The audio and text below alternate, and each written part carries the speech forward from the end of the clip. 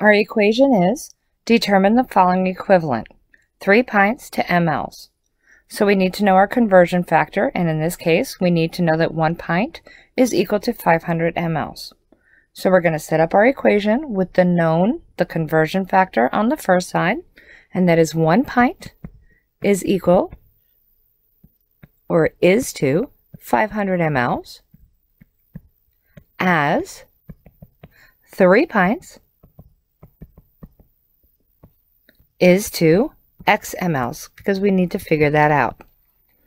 So to solve this one, we're going to do means and extremes, or innies and outies.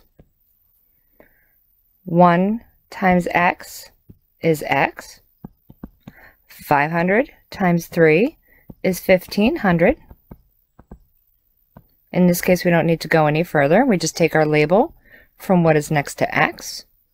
So our answer is 1500 milliliters. We can also set this up as a fraction, in which case we would put 1 pint on top, put 500 mLs on the bottom.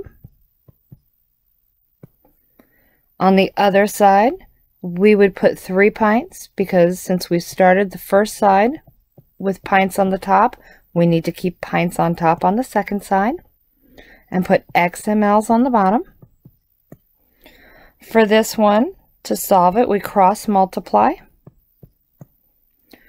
1 times X is X. 500 times 3 is 1500. And we still get our label by what is next to X. So our answer is 1500 milliliters. Just so that you know, if you wanted to, we could have set up with 500 milliliters on top and put 1 pint on the bottom.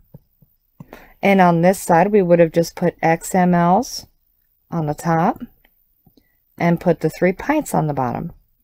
Because again, if we start this equation with mLs on the top, this side needs to be mLs on top. Either way, it comes out to the same answer.